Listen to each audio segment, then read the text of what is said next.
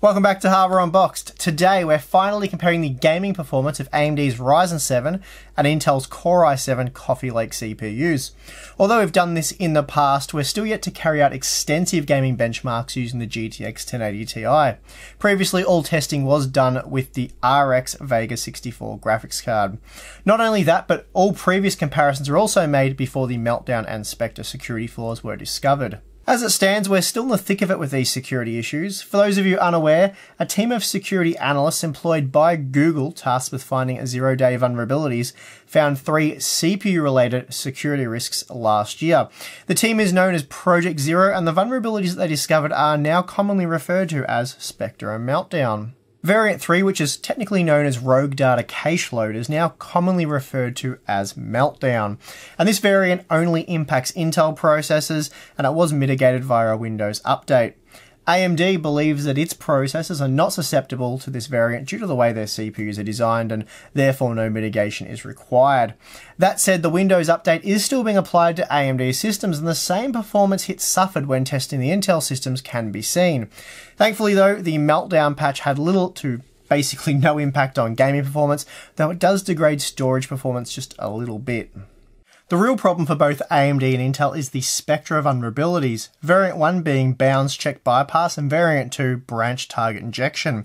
Starting with AMD, they believe Variant 1 can be contained with an operating system update, and say Microsoft's working on rolling those updates right now.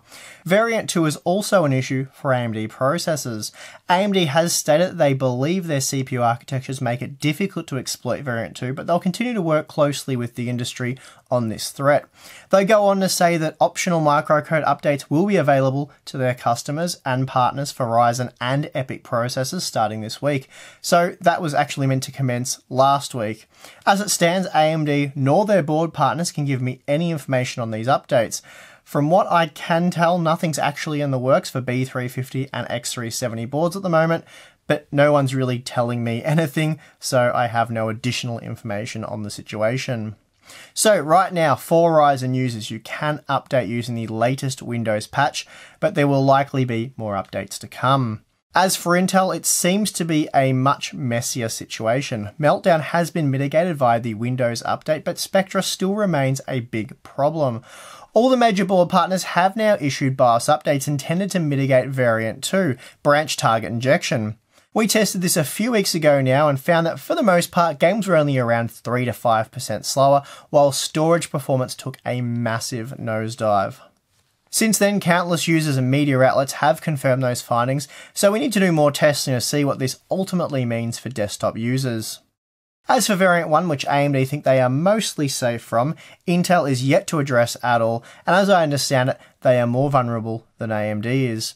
Worse still, apparently, even after addressing Variant 2 with the BIOS update that destroyed storage performance, it's reported that it doesn't actually solve the issue.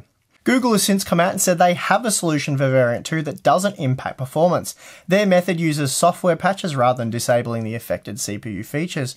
According to Google, their patch code named Retpoline has a negligible impact on performance, particularly when compared to Microsoft and Intel's fixes. This is obviously something Intel and its clients will no doubt want to take advantage of, so we can probably expect to see more updates in the not too distant future. Okay, so now that we've gotten all that out of the way, it's quite clear that neither AMD or Intel are out of the woods yet, and that performance we're seeing today could likely change in the near future. What many of you, or rather a whole heap of you, have been hounding me for over the last few weeks is a comparison between Ryzen and 8th generation core processors. So today we're comparing the Ryzen 7 1800X with the Core i7 8700K, and for this test the focus is on stock out-of-the-box performance. The Core i7 8700K processor has been tested on the Gigabyte Z370 Aorus Gaming 7 motherboard using BIOS version F5L, which includes the updated CPU microcode intended to mitigate Variant 2 of Spectre. Meanwhile, the Ryzen 7 1800X has been tested on the ASRock X370 Taichi, and so far AMD hasn't issued any BIOS updates. Both the AMD and Intel CPUs were tested using DDR4 3200 CL14 memory, with the latest version of Windows fully patched. The graphics card of choice this time is the GeForce GTX 1080 Ti, and testing takes place at both 1080p and 1440p using a range of quality presets. We have a number of modern CPU demanding titles to look at, so let's get to it. First up, we have Assassin's Creed Origins, and here we see at 1080p using the medium quality settings that the 8700K is 18% faster, or 23% faster if you look at the 1% low data. The margin closes up as we increase the quality settings, and once we hit Ultra, the 8700K is just 13% faster. That's still a decent margin, but with both CPUs maintaining over 50 FPS at all times, the experience was much the same using either CPU. Of course, 1080 Ti owners are more likely to game at 1440p, and here the 8700K was just 6% faster on average, though it was 11% faster for the 1% low result. Obviously, the reason why the margin closed from 23% down to 11% for the 1% low result is because as we increased the quality settings, the GPU continued to limit the performance further. Moving on to Ashes of the Singularity, we find a similar story. Using the medium quality settings, the 8700K was as much as 22% faster, but that margin was more than halved at the same resolution using the maximum visual quality settings. Then at 1440p, the 8700K was just 6% faster. Testing with Battlefield 1 provides some interesting results. Regardless of resolution and quality settings, when paired with the GTX 1080 Ti, the Ryzen 7 processor allowed for a 1% result of between 100 and 110 FPS. In fact, we only saw an 8% variance. Meanwhile, the variance for the Intel CPU was as much as 38%, and while it was at least 20% faster at 1080p, it was 2% slower at 1440p. That said, at 1440p, the 8700K was still 8% faster when comparing the average frame rate.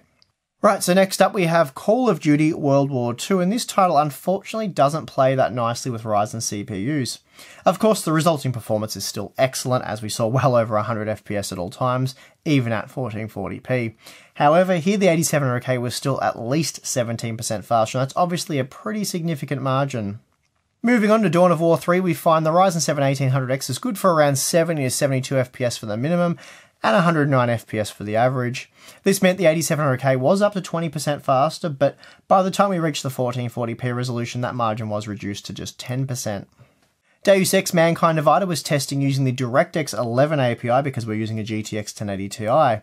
Here the 8700K was up to 33% faster using the medium quality settings, and then 19% faster with the ultra quality settings, though it was just 9% faster for the 1% low result.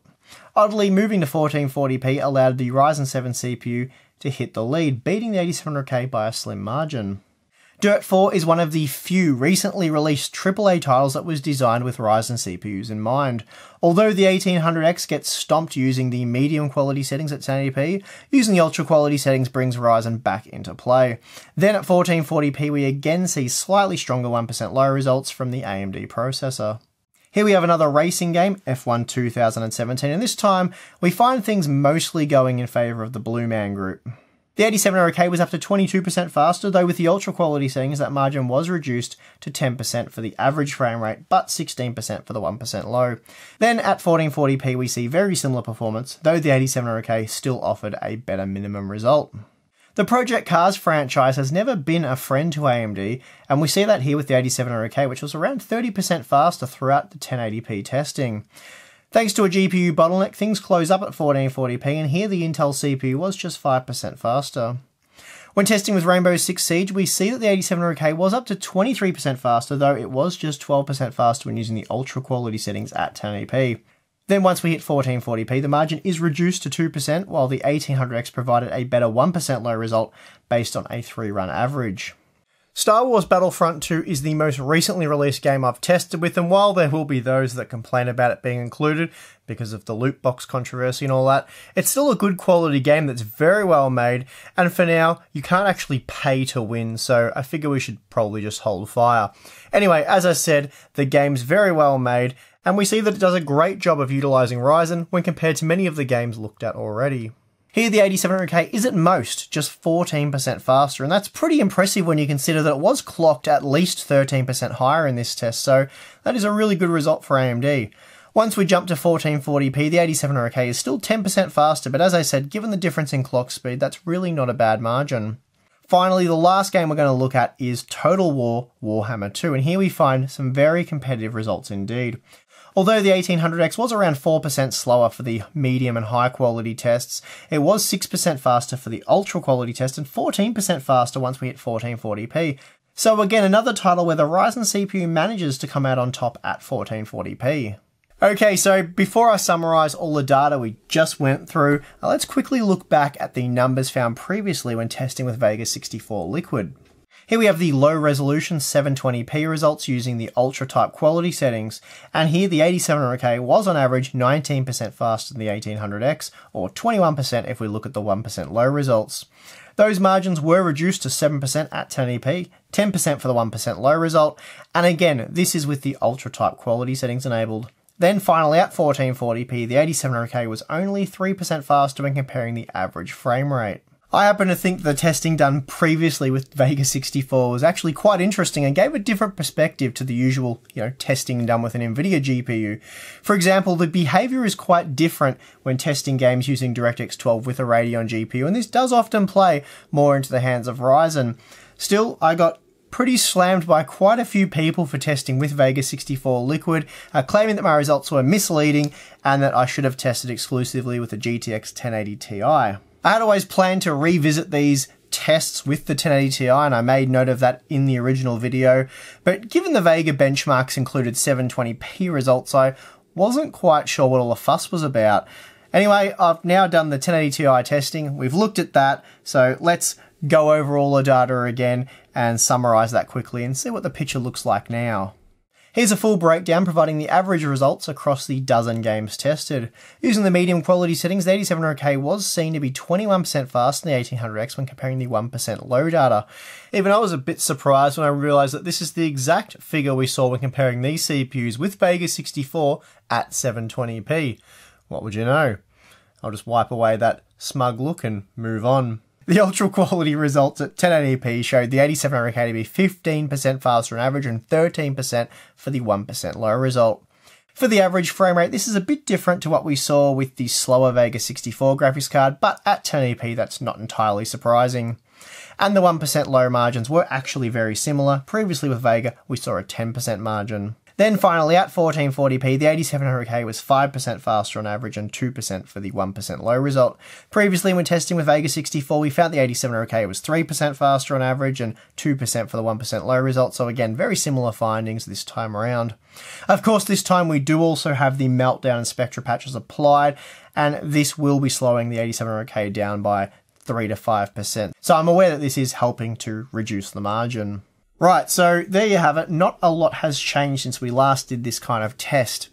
For a no compromise type gaming solution, just maximum frame rates, best performance you can possibly get, the 8700K is really the way to go. It's simply the best option available right now.